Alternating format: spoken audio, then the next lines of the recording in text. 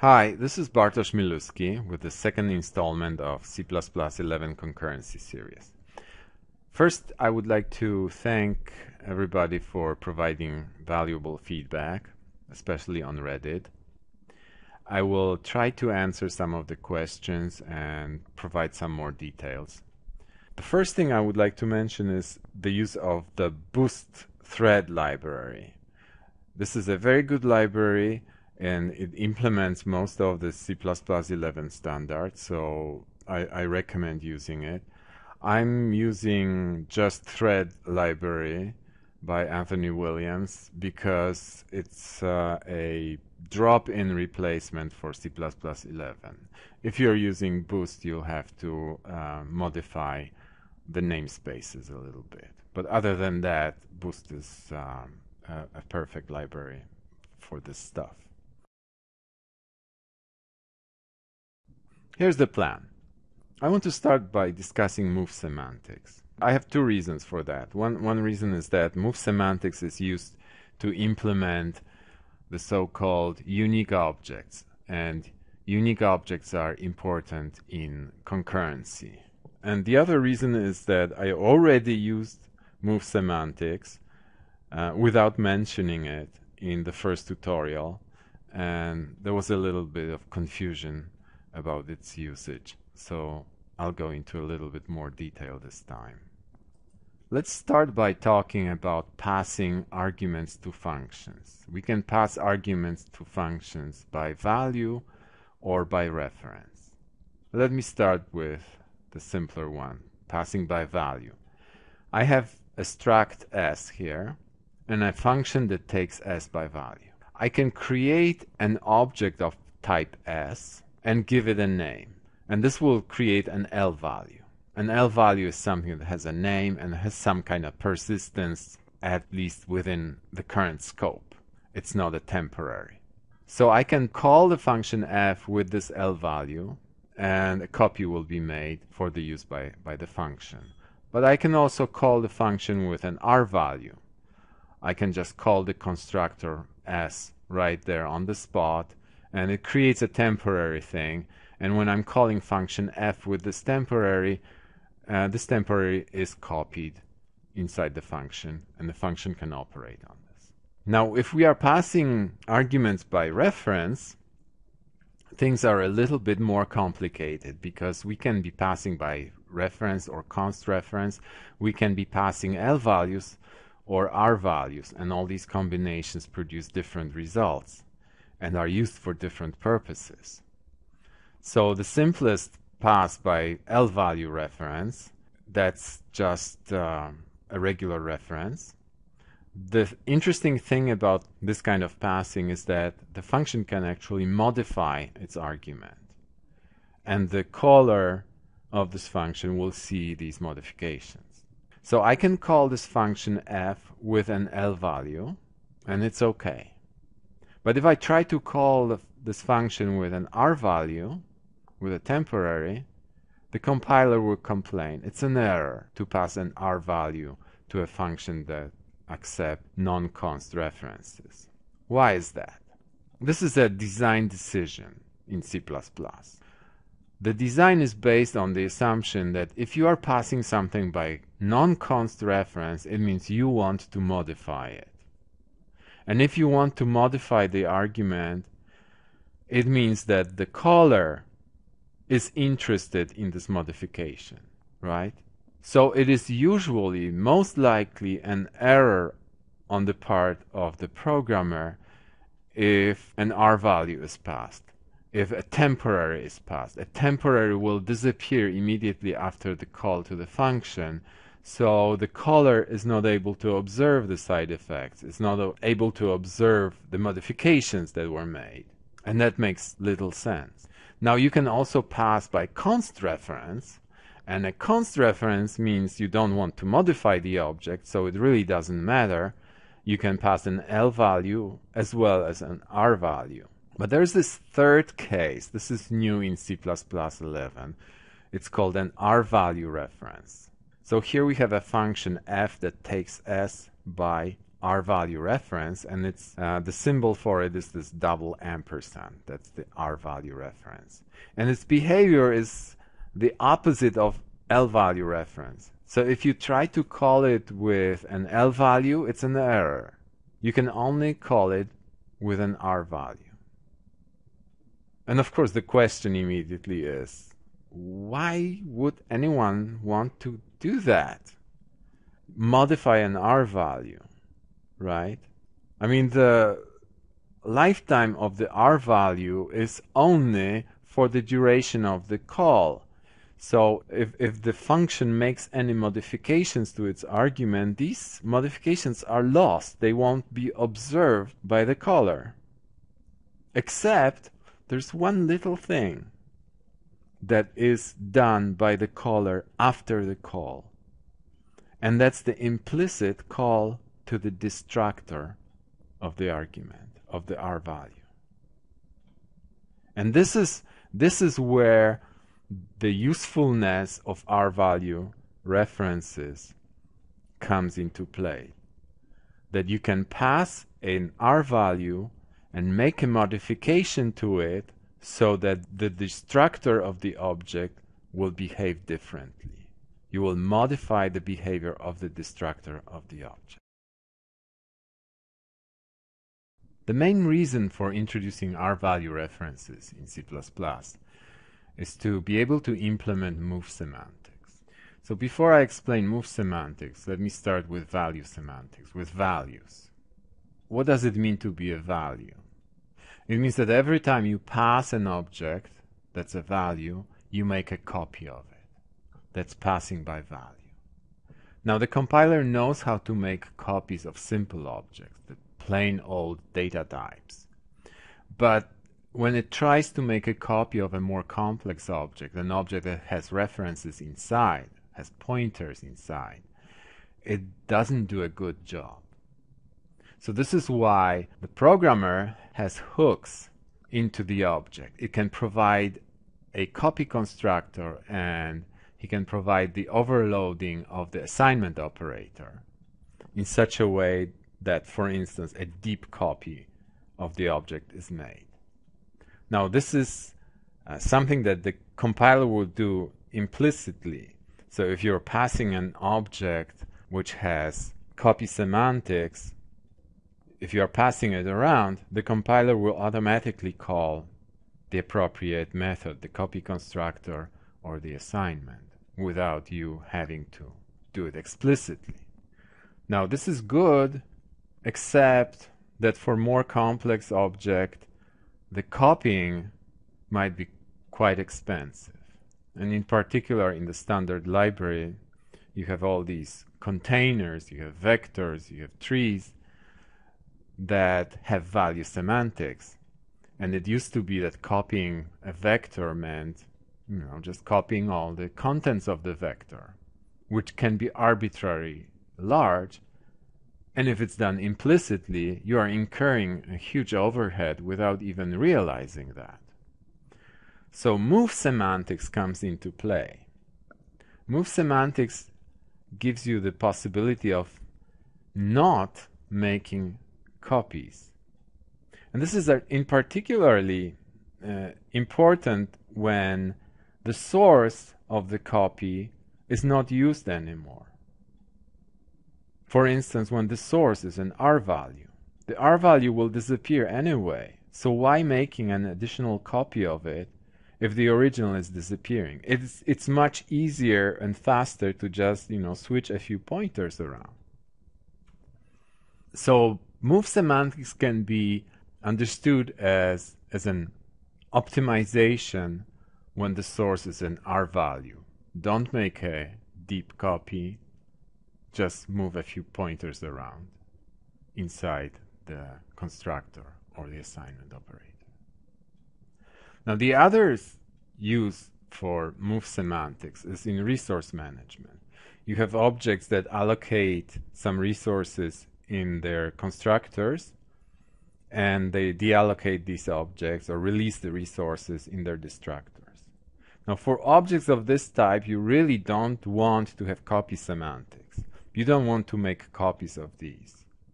Because when you have a copy of the object, the destructor of this copy will release the resources, and the other one, the second copy, will now operate on an invalid resource, and also will call the destructor for the second time. So you will have sort of the double release of the resources, which is usually not correct.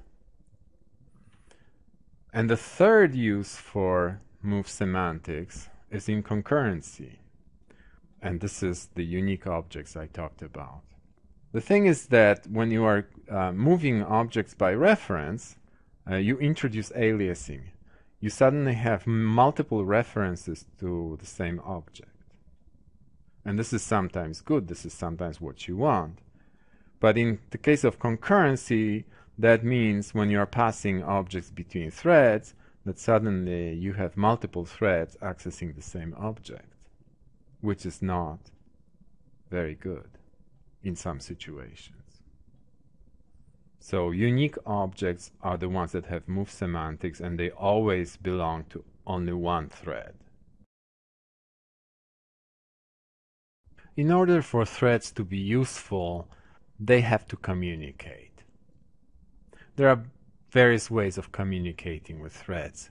You can pass arguments to a thread, you can return values from a thread, or there's completely general way of communicating by message passing or by sharing data structures.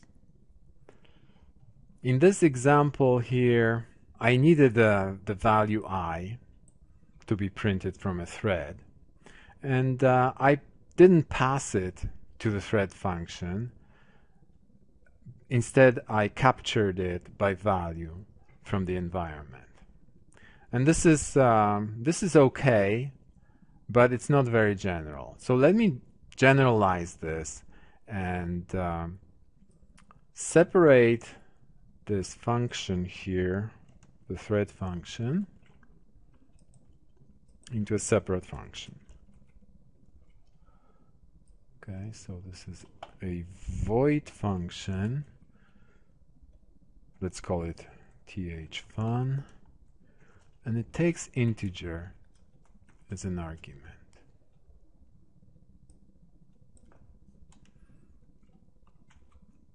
Now when I'm creating this thread, I will be passing thread function thfun.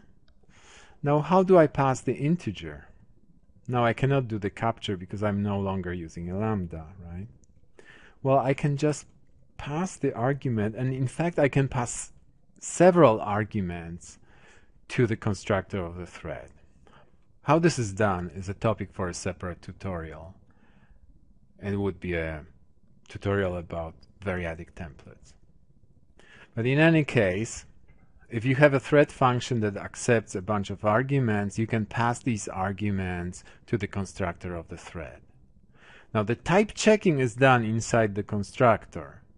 So if you have a thread function that takes a particular number of types of arguments, they will be checked against the arguments that you passed to the thread constructor. So the compilation will fail if they don't match. So that's pretty safe. Okay, we can run this function. We can compile this and run to make sure that it works. So let me put a breakpoint here and run it, and this is the result.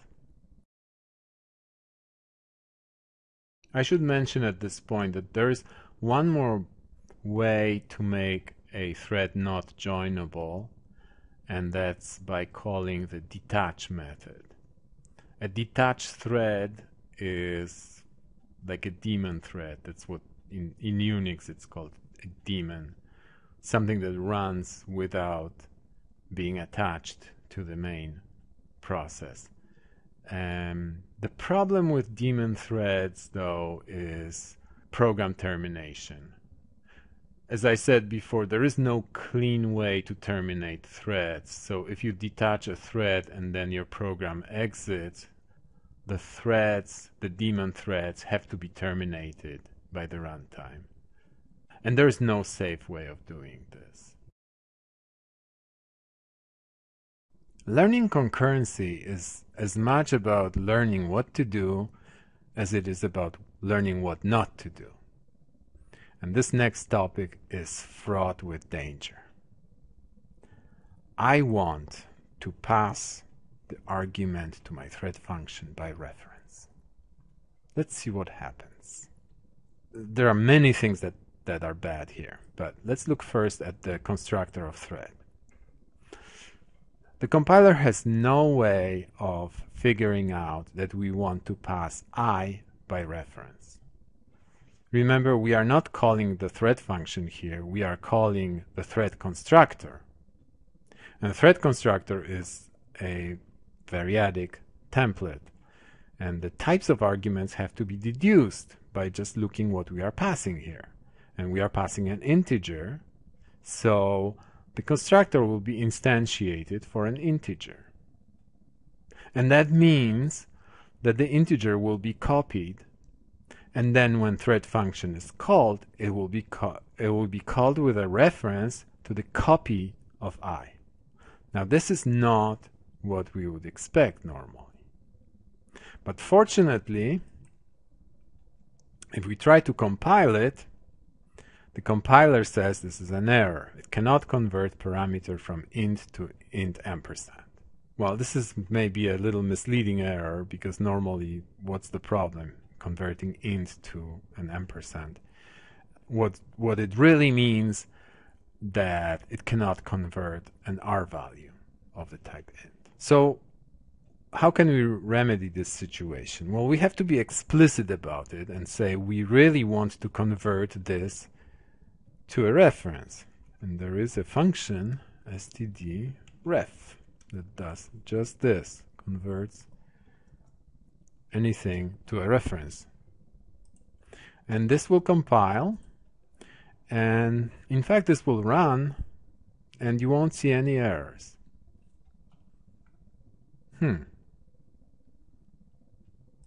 But this program is not correct. I don't know if you've noticed. Why not? But let me rewrite it in a way that will expose it a little more. So let me just move this to a separate function. Void test.